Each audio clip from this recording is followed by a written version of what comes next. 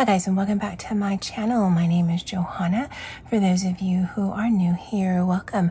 For those of you who are returning, welcome back. In today's video, I'll be doing a quick unboxing and review of the Mondo Llama 24-count colored pencils. And if that is of interest to you, please stay tuned.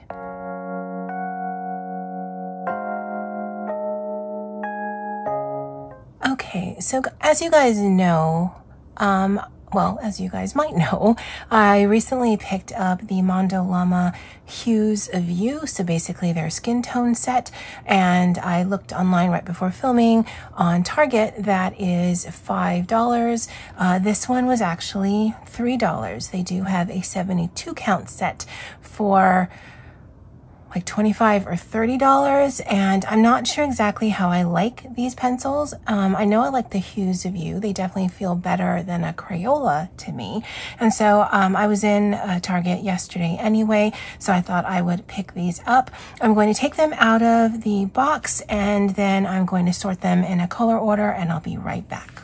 Okay, so these are the pencils included in the 24 count. Now, I am not a swatcher. I will not be swatching out these pencils. I will be showing you in a coloring book in just a minute, just giving you my first opinion on how they feel. And when I do my completed pages at the end of the month, I will have more thoughts on this, because I'm just basically, I pick a color, I use it, and I figure out from there. But I did want to show you a somewhat of a comparison, and hopefully that stays in screen.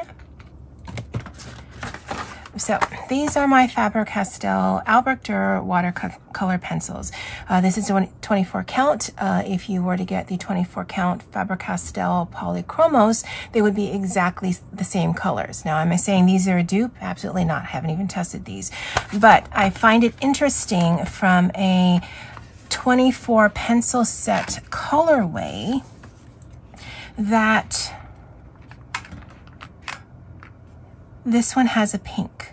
No, I don't know if you guys noticed this, but I'm very much a proponent of a pink colored pencil because I find it hard to create pink with colored pencil. And so that it has a pink pencil automatically makes this an interesting set to me. By way of colorway, and I didn't realize this because I didn't have this open when I was doing this, but just from the way the pencils are, if I kind of line these up, again, I would never class this as a dupe. And in fact, they're kind of weird in here as well. But if you're looking at a basic color set, it has a nice range of colors.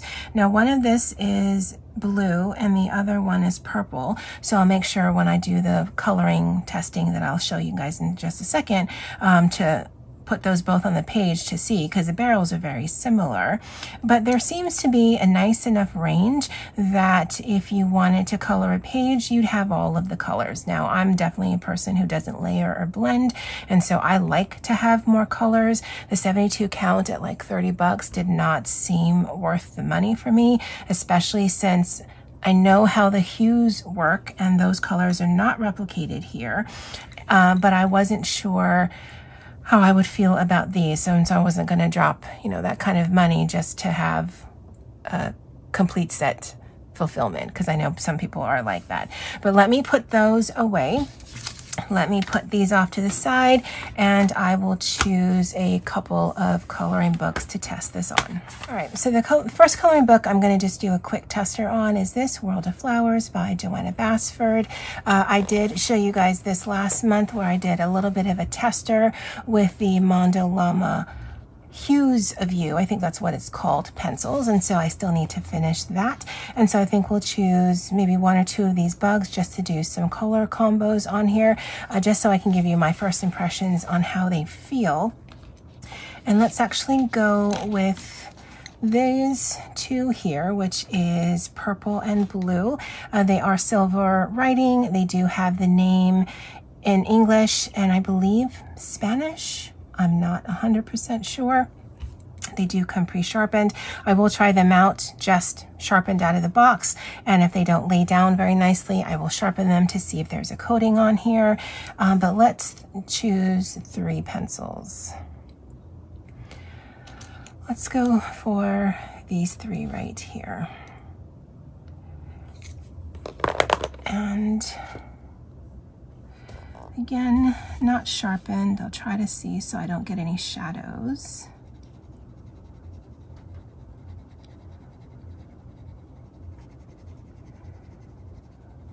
All right, that feels a little scratchy.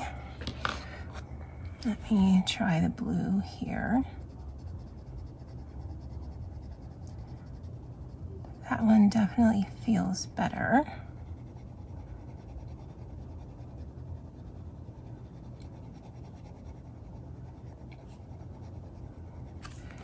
And then pink over top, and then I'll sharpen them, and then I'll see if they feel different.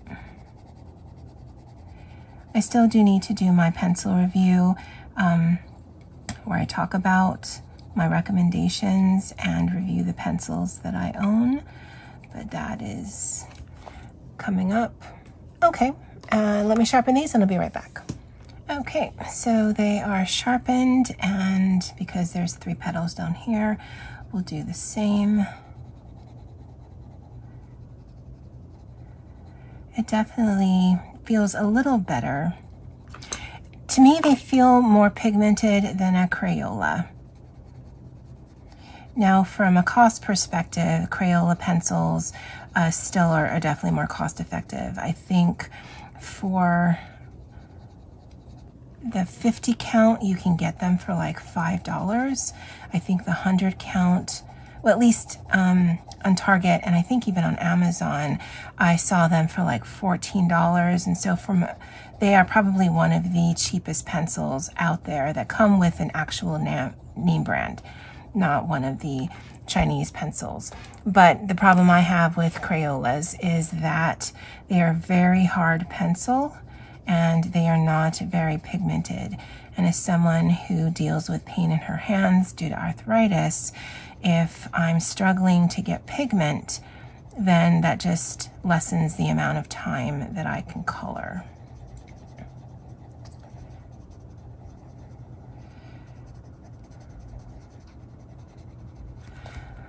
Okay, that one definitely laid down better, so you definitely need to sharpen these. I don't find that that's always the case. In some of my other pencils, I've been using them just fine straight out of the packaging. Just gonna go over real quick and see if I can kind of layer. I don't do a ton of layering because that just bites into the amount of time that I have at coloring. But that does make it look a little bit more seamless than that right there. I don't mind that look, but that one does look a little more interesting. And Joanna Basford paper doesn't take well to as many pencils as I had thought. So that's a tester in there. I think they work fine in there. I will probably just finish this out in Mondo Llama pencils just because it's interesting to me, and then maybe I'll test my other pencils on this page right here because they're segments, and so I can mark them out. I can do some journaling. I like adding that aspect to the page. But let me pick another page that has a little bit more tooth. Okay, I don't know that this necessarily has more tooth, but it is Create Space paper. Yeah, so I thought I would try something in here, and then I'll choose something with a little more tooth, because you guys might have a ton of these Create Space books, and you might want to see how they feel on that, at least my thoughts on how they feel on that. So let me choose a page here. And what we're going to work on is some trees. We're going to pull the 3 greens here. And we'll start, again, these are not sharpened. We'll see how they feel. And we'll work from light to dark. Is that how trees go? Because then underneath, this would be dark, this would be medium, this would be light. Now, I generally don't work in pencils in these books.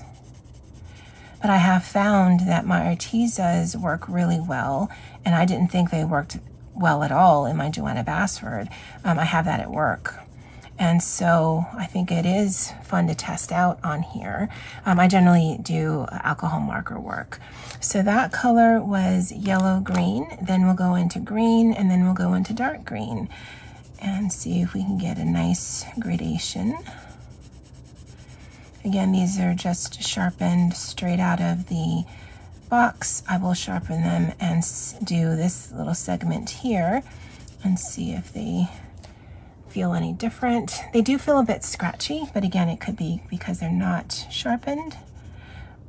Oh, the dark green definitely pulls more of like a Kelly green to me than that one. That one pulls more of an olive green.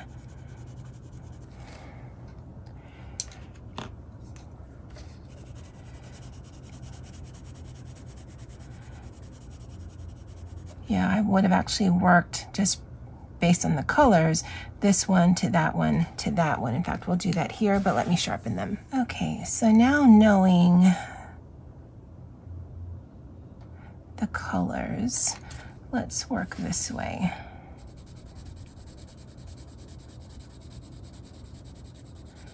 So we're going to use the green pencil there, because that definitely pulls more olive.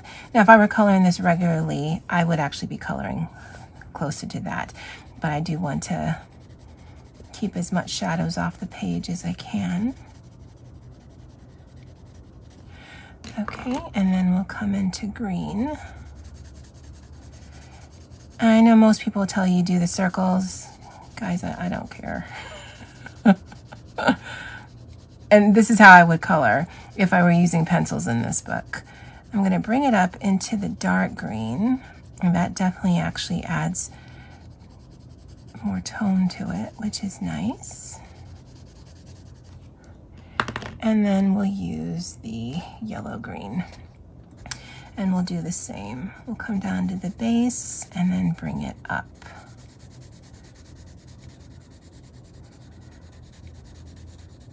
Now these definitely feel, like I said in the Joanna Basford, they feel way more pigmented than the Crayola. I don't feel the Crayola is pigmented at all, so that doesn't mean these are magnificent pencils. I definitely think the Brut Funners feel better than this, but for $3, I'm definitely going to keep them in my arsenal and use them.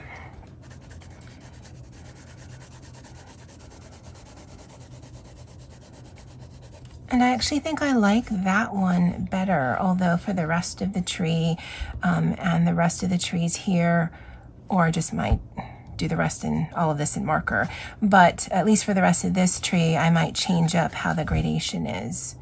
But yeah, I think that looks interesting, and I did want to show you on Create Space. I am not someone who burnishes to get rid of the white space, but let's see if that's possible.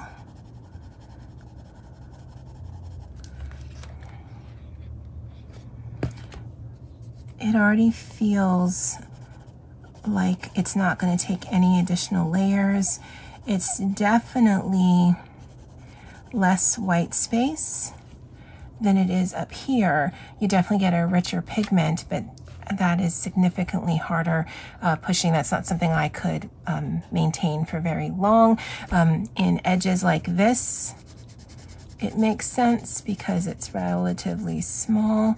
But yeah, it's not going to accept a lot of layers, at least not on this paper. It's not something I do a lot of anyway, but yeah, that's what the burnished colors would look like.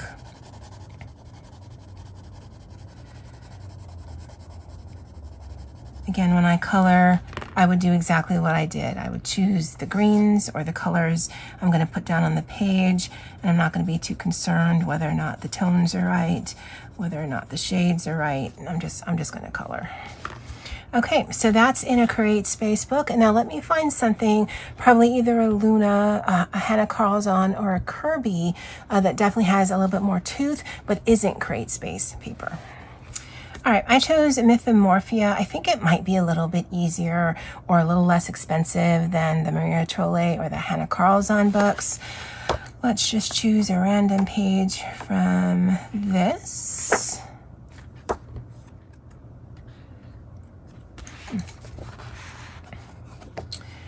Okay, so we're going to use one of these cover pages. Yeah, this one right here with all of the leaves and flowers. This might be interesting to use all of my different pencils on, just by ways of greens and browns, or maybe working from greens into reds and browns, like spring and fall. I don't know, that'd be interesting. I live in Hawaii, everything's green here, but you know, whatever. We can play in our coloring books. And so let's see how they feel here. We're actually going to do the opposite. We're going to take our darker color. Let me do this one here. And I'm going to put a swash of color on most of the center.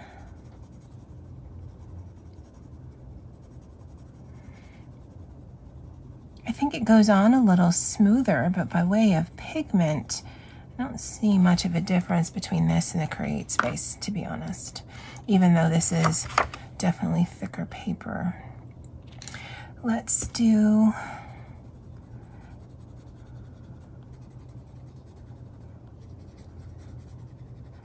this is that yellow green,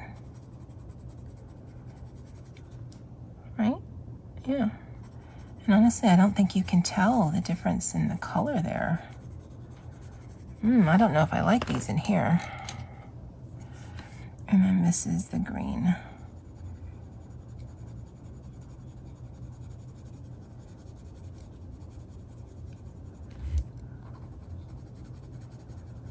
Yeah, I don't like this at all. I mean, it definitely, you can get like a translucent kind of look, but I don't like how this feels in my hand and in my shoulder. To get that pigment was definitely a lot more difficult than what I did in the Create Space paper.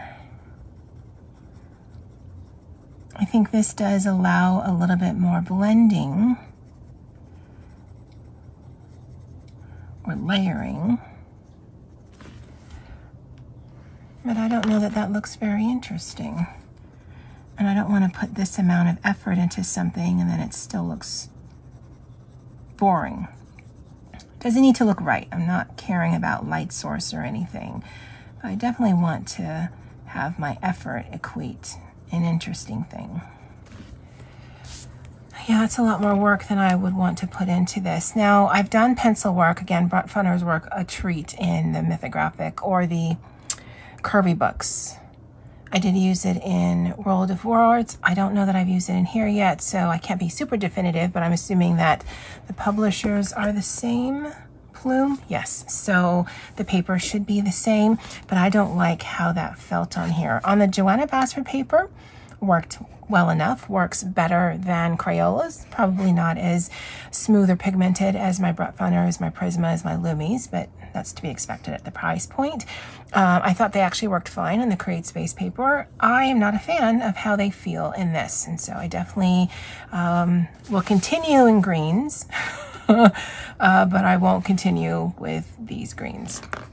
All right, guys, well, I hope that was helpful to someone. Again, as someone who doesn't swatch, I don't find them useful at all.